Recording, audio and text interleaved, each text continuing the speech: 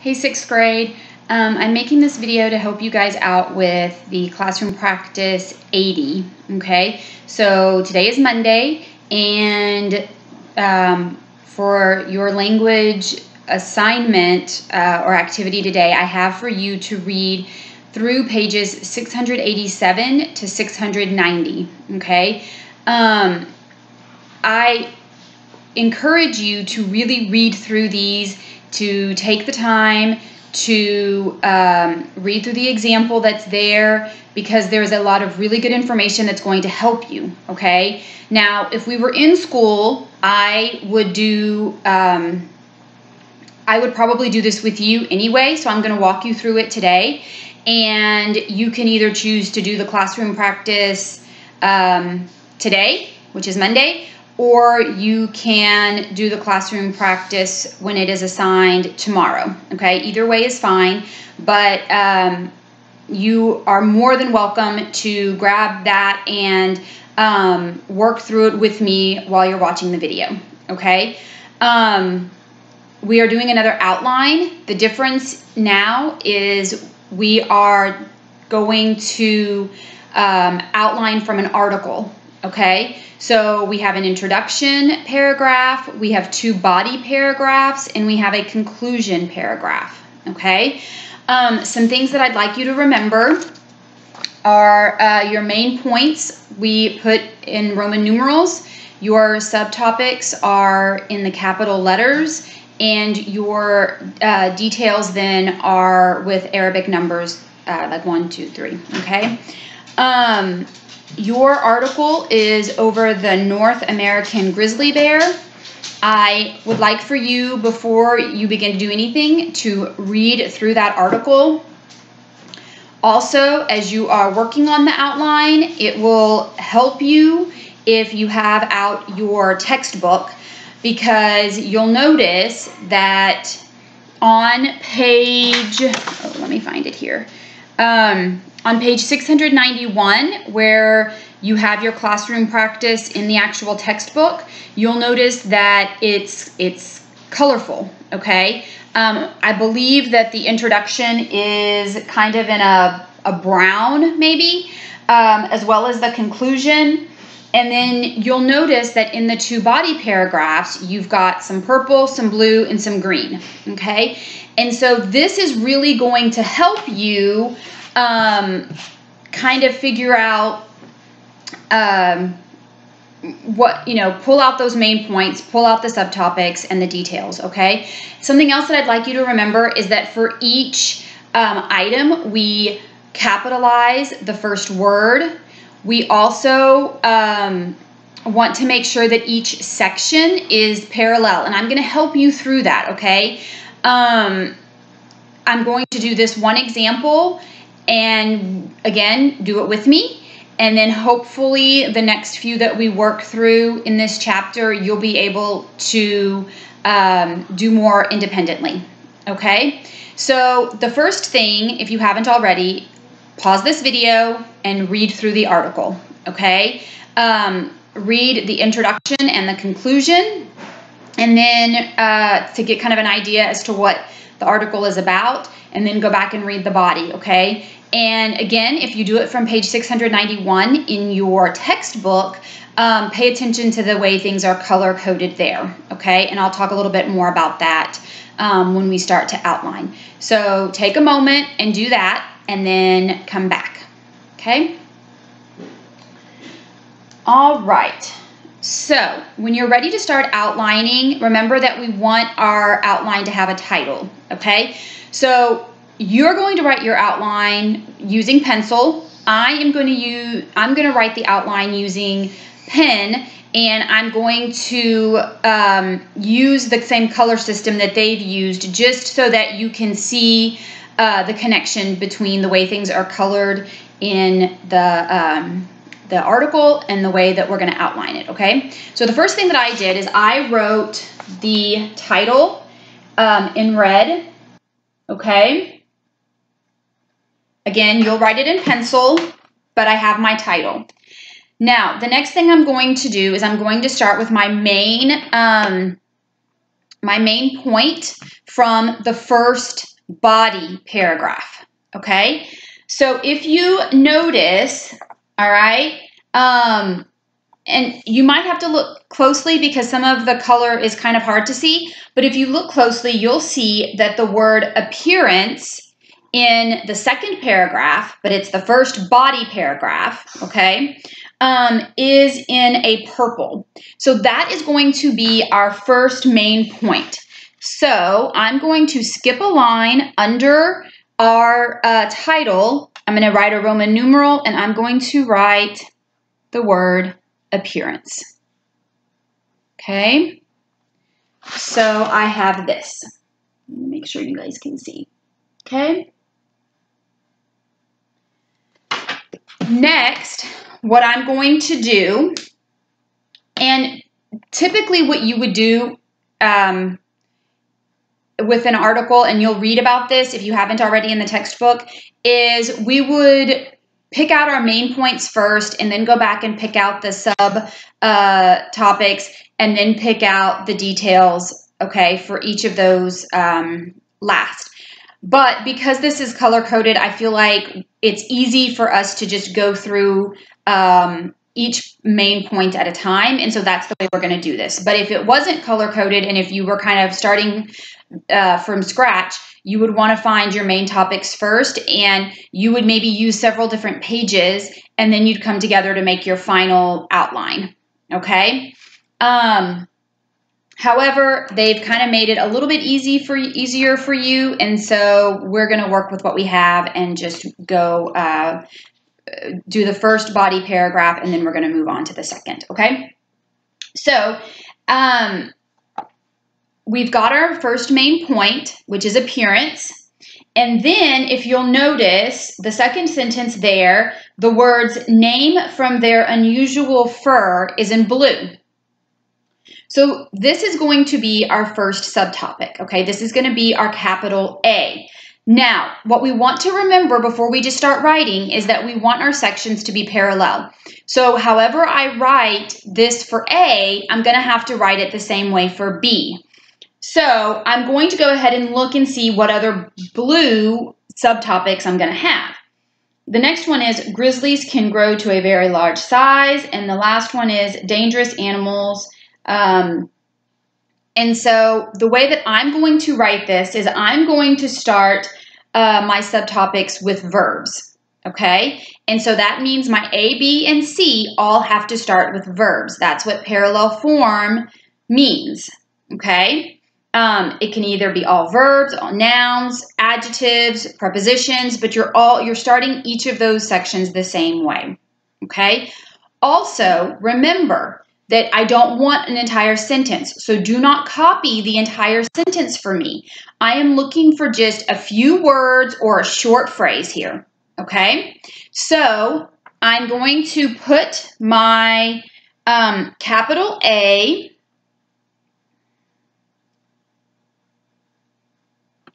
and I am going to say that it gets name from unusual fur. So I'm not copying it word for word. I'm just doing a short little phrase on that, okay? So, gets name from unusual.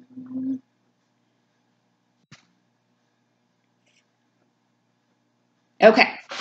And my blue, it's a very dark blue. I couldn't find more of a royal blue, but hopefully it looks different enough from the purple so you can see the difference, okay? So that's our letter A. Notice I capitalized the word gets, and I did shorten that sentence a little bit, okay? Now, again, because this is color-coded, it's easy for me to pick out the main topic, the subtopic, and the details, okay? So I'm going to look now at the green, which are going to indicate my details under gets name from unusual fur. So you'll notice that there is a green sentence there that says they have brown fur that looks grayish because it has grizzled tips. Now, again, I do not want the entire sentence. We're not writing a sentence outline, okay? So I've got to figure out how to break that sentence up into several different details. okay? Because if you remember what you read, if I'm going to have a number 1, I have to have a number 2, okay? So I can't just write that whole sentence down under number 1 anyway, all right? So I'm going to write a number 1, and so they have brown fur that looks grayish because it has grizzled tips. So I'm going to, again, use verbs to start all of this with. So I'm going to say has brown fur first.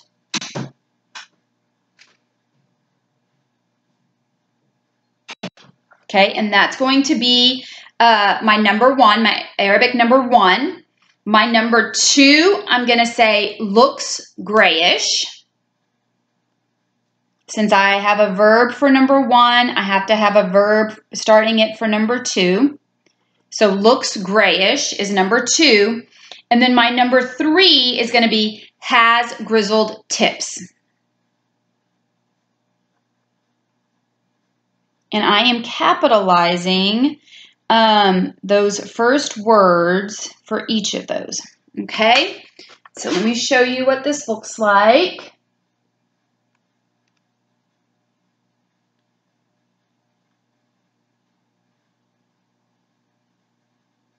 Okay, so that is everything under my capital A. Now, my next subtopic, okay, my capital letter B is going to be the next blue thing there. Grizzlies can grow to a very large size. Well, for A, I started that one off with a verb, so I've got to start my B off with a verb as well. And so I'm just going to say can grow to a very large size, okay? Can grow to very large size, okay? So this is my capital B.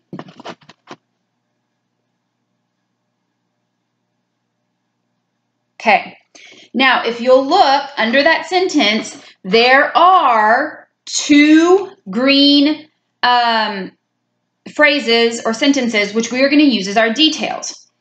Can reach between 5 and 8 feet tall, and then can weigh from 800 to 1,000 pounds. Now, I am going to start this one with the preposition from. So I'm going to say from 5 to 8 feet tall for my Arabic number 1, and I'm going to say for my number 2 from 800, well, I guess I could do to 1,000 pounds.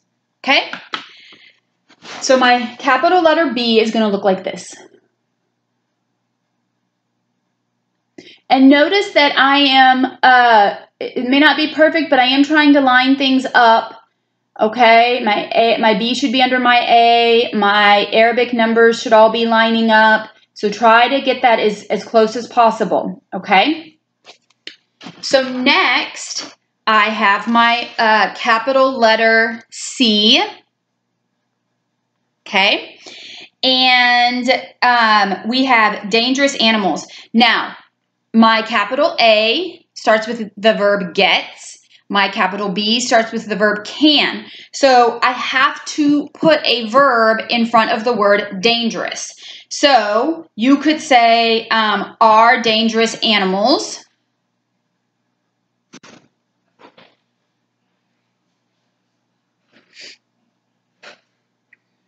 Okay. So this is my letter C.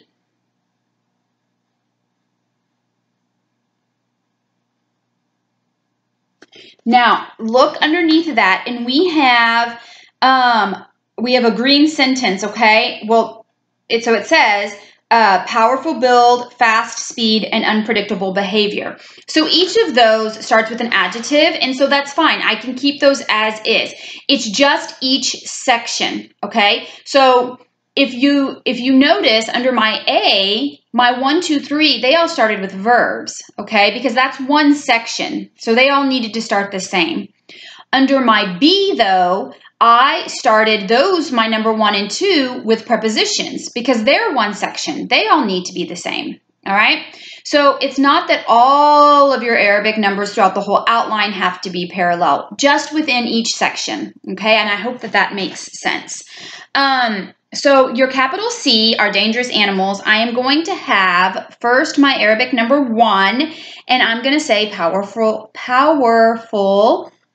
build, okay? For my number 2, I'm going to say fast speed. Oops, that S looked a little capital, sorry. And for my number 3, I'm going to say unpredictable behavior. Okay, so it should look like this. Make sure I can.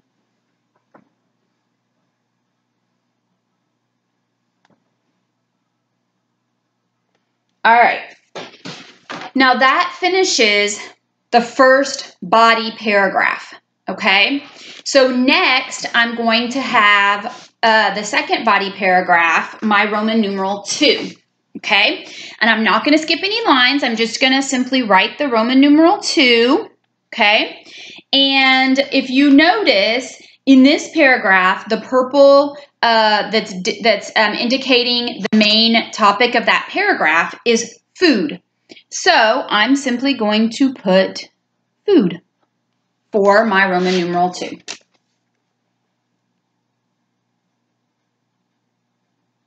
Okay, now, since this is only a 2-body article, we're done with our Roman numerals, okay?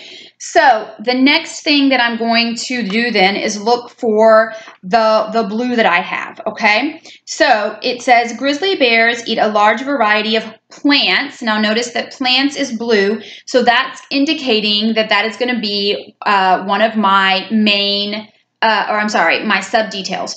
So my letter A, and I notice I got a little bit off there, but I'm going to go ahead and try to get things lined back up, okay? So my letter A is going to be plants, okay? I think I made my Roman numeral 2 smaller, so that kind of threw everything off, but I tried to line that A back up with all my other capital letters, okay? So we have capital A, plants.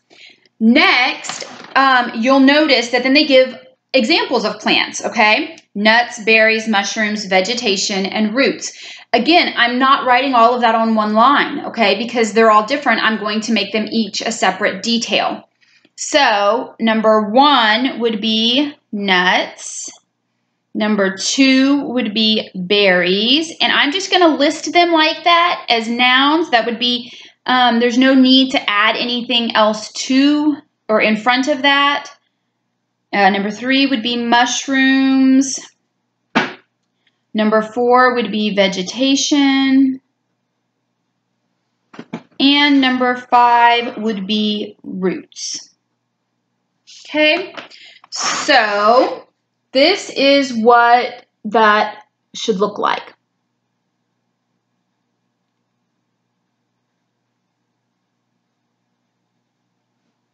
Okay, now,